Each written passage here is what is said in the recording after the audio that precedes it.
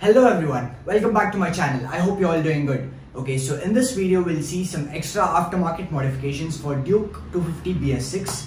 So I've bought few stuffs today and wait, let me just show it to you. So we have this chain loop which is not required as of now, so let's just keep it aside. And these are the clutch lever protectors, and here we have bar end mirrors, and here we have the tail tidy for Duke 250. So let's just do a quick unboxing. Let me just show you the products, and if you all want, you can try these mods as well. So let's get started with the video. Okay, so the first thing is, let's do with this clutch protectors.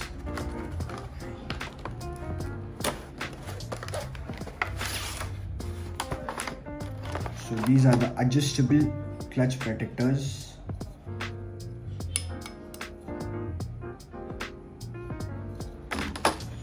So it goes like this.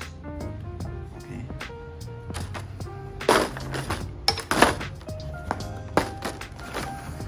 Just keep it aside.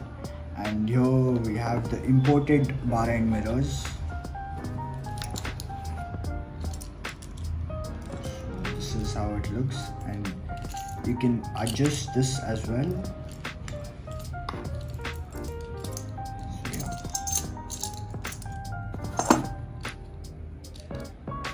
These are the bar end mirrors.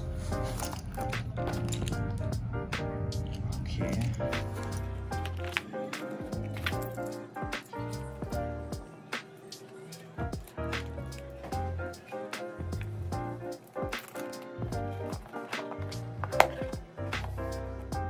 We have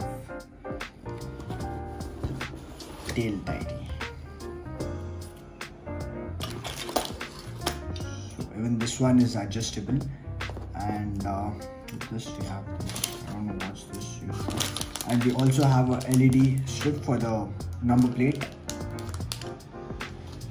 So let's just go and fix this now, and let's see how beast looks. And I'm gonna reveal the name which I have kept for my little beast, so stay tuned.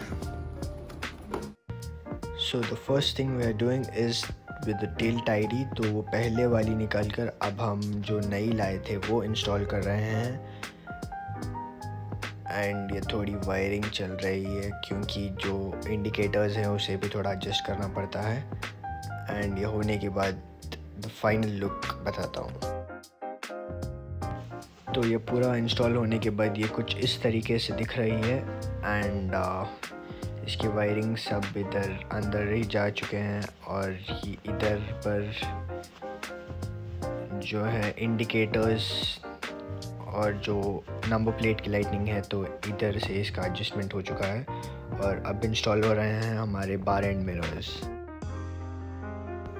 तो हमारा एक side का clutch liver protector and handle and mirrors हो चुके हैं, और इधर अब दूसरे की बारी चल रही है, मरम्मत चल रही है दूसरे हैंडल की।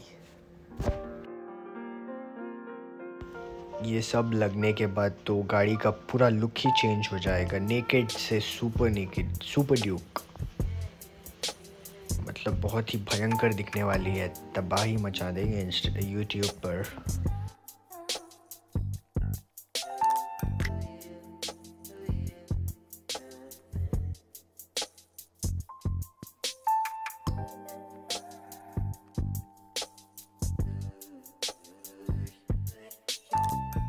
तो इसका पूरा काम हो चुका है, और इधर पे मैंने अपना नाम YouTube का लिखाया हुआ है, और ये रहा हमारा clutch protector, bar and mirror, और हमने एक्चुअल मिरर्स भी निकाल दिए हैं। और इस मिरर में कुछ दिक्कत हो गई है, पता नहीं क्या सीन है इसके साथ, ये तो बहुत ही सता रहा है, और अगर गाड़ी स्टार्ट हुई तो इसके वाइब्रेशन से ही ये नीचे चला जाएगा, पता नहीं क्या सीन हो गई है भाई, और अब इसको बदलाना पड़ेगा फिर से। बट एक बार इसका लुक देखो, खतरनाक लुक आ रहा है इसका, और ये कुछ पीछे से भी इस तरीके से दिखेगी, ये व्लॉगिंग के लिए। और ये रहा पीछे का टेल टाइडी, इसका भी लुक बहुत ही भयंकर है ना।